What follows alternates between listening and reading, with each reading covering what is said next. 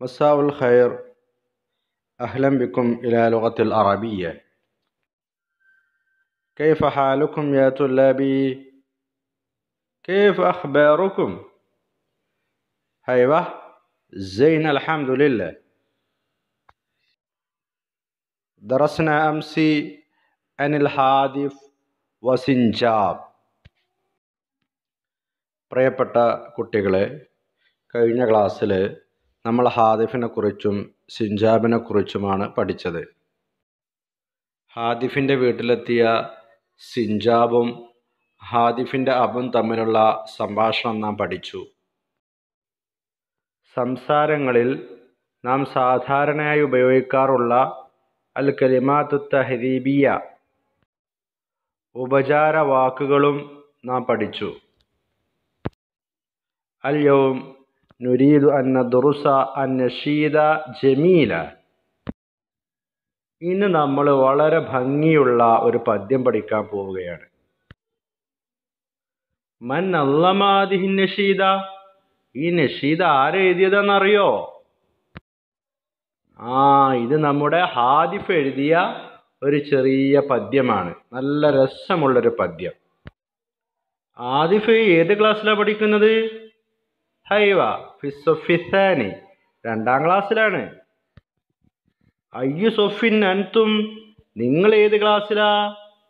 ഹൈവ ഫിസ്സൊഫിസാനി, നിങ്ങൾ 2ാം ക്ലാസ്സിലാണ്. അപ്പോൾ ഹാദിഫ് പഠിക്കുന്ന അതേ ക്ലാസ്സിലാണ് നിങ്ങളും പഠിക്കുന്നത്. 2ാം ക്ലാസ്സിൽ പഠിക്കുന്ന ഹാദിഫ് ഒരു ചെറിയ അറബിയിലുള്ളൊരു പദ്യം എഴുതിയിട്ടുണ്ടെങ്കിൽ അതേ ക്ലാസ് പഠിക്കുന്ന നമുക്കും എഴുതാൻ കഴിയൂലേ? കഴിയോ? ഞാൻ പറയുന്നു കഴിയും. നിങ്ങൾക്ക് സംശയമുണ്ടോ? നമുക്ക് നോക്കാം കഴിയൂലേന്ന്. നിങ്ങൾ റെഡിയാണോ? ഹൈവ, എല്ലാവരും റെഡിയല്ലേ? നോക്കൂ, ഹാദിഫ് ഒരു പദ്യമാണ് എഴുതിയത്. നമുക്ക് ഹാദിഫിൻ്റെ മുകളിലെത്തണം. നമുക്ക് 1 2 3 അതിലധികമോ പദ്യം എഴുതണം. നിങ്ങൾ ഈ ക്ലാസ് ശ്രദ്ധിച്ചിരുന്നാൽ ഈ ക്ലാസ് കഴിയുന്നതോടുകൂടി അറബിയിലുള്ള കവിത എഴുതാൻ കഴിവുള്ള കുട്ടികളായിട്ട് നിങ്ങളെല്ലാവരും മാറും. അതിന് സാർ എന്താ പറഞ്ഞത്? ഈ ക്ലാസ് ശ്രദ്ധിച്ചിരിക്കണം. ഹൽ അൻതും മുസ്തഇദ്ദൂൻ? ശ്രദ്ധിച്ച് ക്ലാസ് കേൾക്കാൻ നിങ്ങൾ റെഡിയാണോ? ഹൈവ, എല്ലാവരും റെഡിയല്ലേ? എന്നാൽ ഈ ക്ലാസ് തീരുന്നതോടുകൂടി നിങ്ങളെല്ലാം അറബിക്കവികളാക്കി ഞാൻ മാറ്റിത്തരാം. ഓക്കെ? ഫൽനസ്തമിഉ അവ്വലൻ നശീദത ഹാദിഫ്. ആദ്യം നമുക്ക് ഹാദിഫിൻ്റെ ഹയ്യാ ഹയ്യാ സിഞ്ചാബി എന്നുള്ള പാട്ടൊന്ന് കേൾക്കാം. എല്ലാവരും ശ്രദ്ധിച്ച് കേൾക്കണം.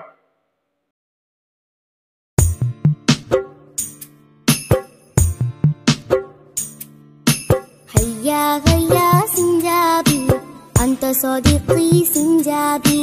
هيا هيا سنجابي أنت صديقي سنجابي. ناكل معجا سنجابي نلعب دوما سنجابي. ناكل معجا سنجابي نلعب دوما سنجابي. هيا هيا سنجابي أنت حبيبي سنجابي. هيا هيا سنجابي أنت حبيبي سنجابي. ناكل موزا سنجابي نفرح دوما سنجابي. ناكل موزا سنجابي نفرح دوما سنجابي.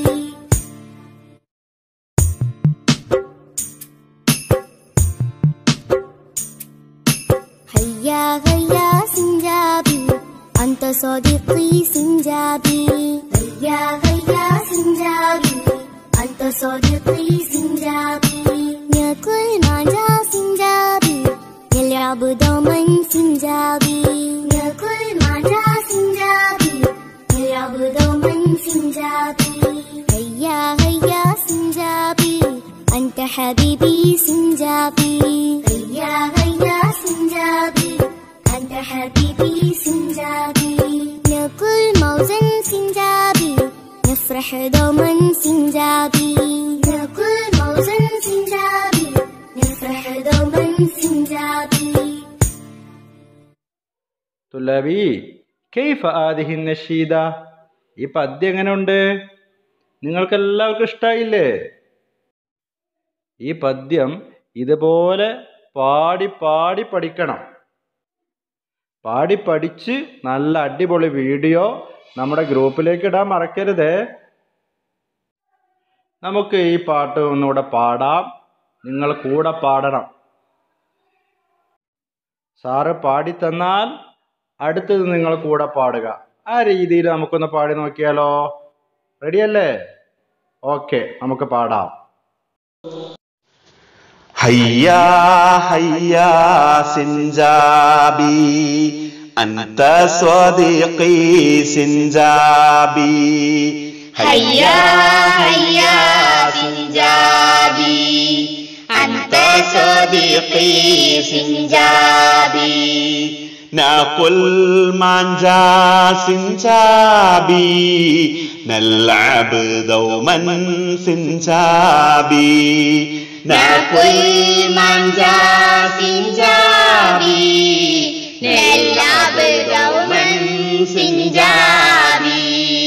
هيا هيا سنجابي أنت حبيبي سنجابي. هيا هيا سنجابي أنت حبيبي سنجابي. ناكل موزا سنجابي نفرح دوما سنجابي.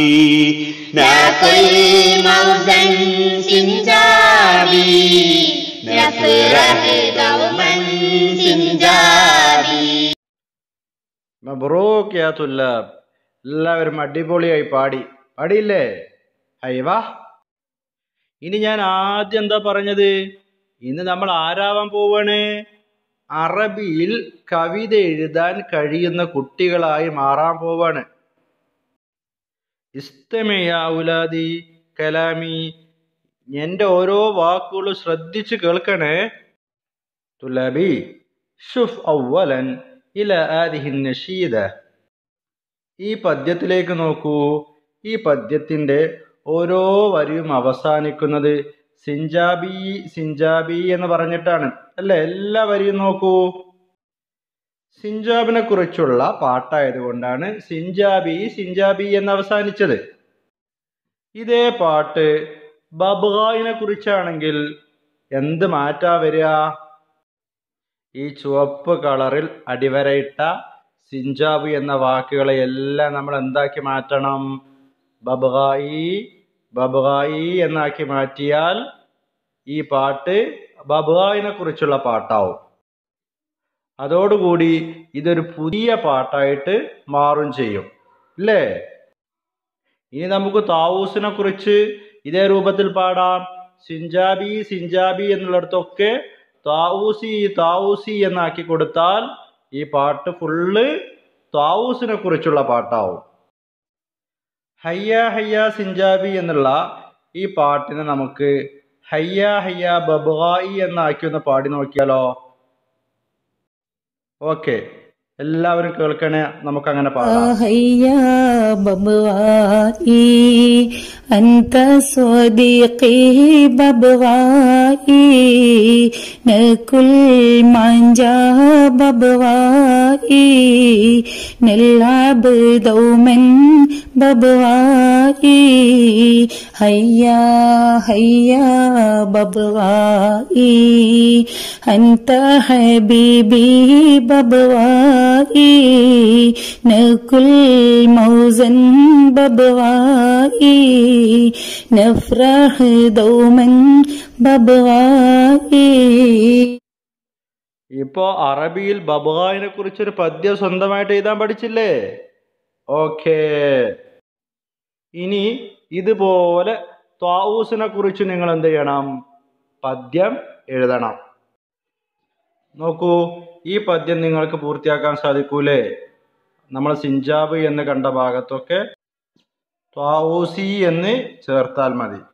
ഇതേ രൂപത്തിലൊരു പദ്യം എഴുതി നോക്കൂ. അടുത്ത പദ്യം നോക്കൂ.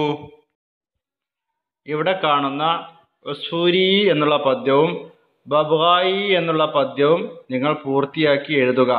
അതോടുകൂടി അറബിയിലുള്ള 3 പദ്യങ്ങൾ നമ്മൾ സ്വന്തമായി എഴുതി. നോട്ട്ബുക്കിൽ ഈ 3 പദ്യങ്ങളും എഴുതി വാട്സപ്പ് ഗ്രൂപ്പിൽ അയക്കുക. ഇതുപോലെ നിങ്ങൾക്കിഷ്ടമുള്ള ജീവികളെക്കുറിച്ച് നിങ്ങൾക്ക് ധാരാളം പദ്യം എഴുതാൻ സാധിക്കും. ഏത് ജീവിയെക്കുറിച്ചാണോ പദ്യം എഴുതുന്നത് അവിടെ ആ ജീവിയുടെ പേര് മാത്രം ചേർത്ത് കൊടുത്താൽ മതി. ഓക്കെ. ഇപ്പോൾ നിങ്ങൾക്ക് തോന്നുന്നില്ലേ സ്വന്തമായിട്ട് എഴുതാൻ കഴിയുന്നേ? അതെ. അപ്പോൾ എല്ലാവരും ഈ പറഞ്ഞ രൂപത്തിൽ ചുരുങ്ങിയത് ഈ 3 പക്ഷികളെക്കുറിച്ചെങ്കിലും പദ്യം എഴുതുക. ഇനിയും എഴുതണം എന്ന് ആർക്കെങ്കിലും തോന്നുകയാണെങ്കിൽ നിങ്ങൾക്ക് ഇഷ്ടമുള്ള ജീവിയെക്കുറിച്ചോ പക്ഷികളെക്കുറിച്ചോ ഒക്കെ ഇതുപോലെ പദ്യം എഴുതുക. ഇന്നത്തെ ക്ലാസ് ഇതോടെ അവസാനിക്കുന്നു. ശുക്രൻ ലക്കും.